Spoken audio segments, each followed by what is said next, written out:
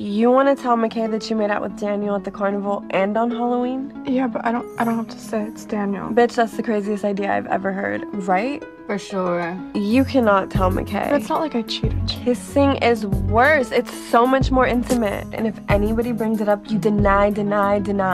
Okay, but I don't want there to be something that's bad between us forever. I wouldn't worry about it, Cassie. It's not like you guys are gonna be together forever.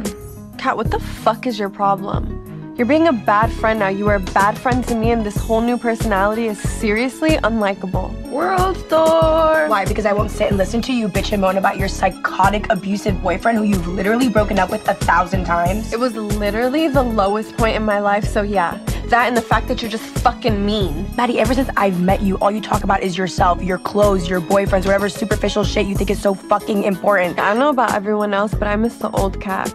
You know, the one who had a sense of humor and wasn't a fucking cunt.